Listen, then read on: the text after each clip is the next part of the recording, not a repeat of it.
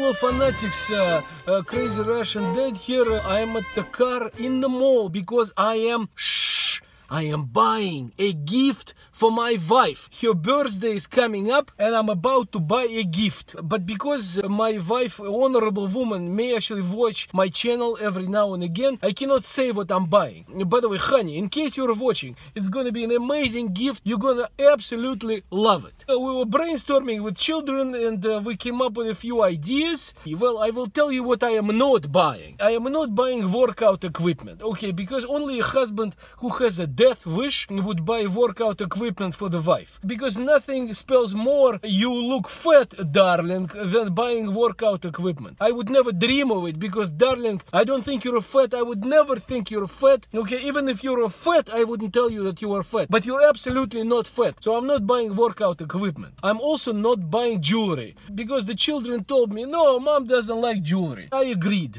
publicly. Privately, I said to myself, well, boys, actually, mom doesn't like the kind of jewelry that the dad can afford. We'll keep that to ourselves. But honey, this gift is gonna be amazing. It's gonna be expensive. We're gonna be stretching our family budget, but not too much. It will be on sale. It was incredibly expensive, but with the sale, it got directly under waterline of the budget. So, loving husband, yet fiscally responsible husband. You married well. Also, of course, every experienced husband knows not to buy clothes. Okay, you cannot buy clothes because unless you buy like extra small petite for malnourished children who were born premature, like this tiny, okay, you're in trouble. Because otherwise, oh my god, you bought a medium, okay, and I cannot fit. That's it. That's like at least 3 months on the couch. Take it from me, people. Like, you cannot buy clothes for a woman. I mean, at least that's what I've learned in all these years of marriage. But it's gonna be an awesome gift. I'm buying an amazing gift.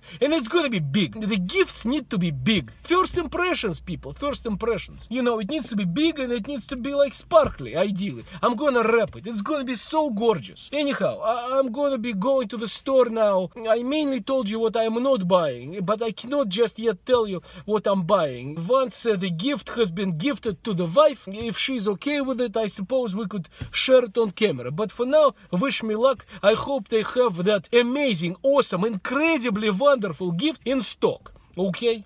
Thank you. Good night.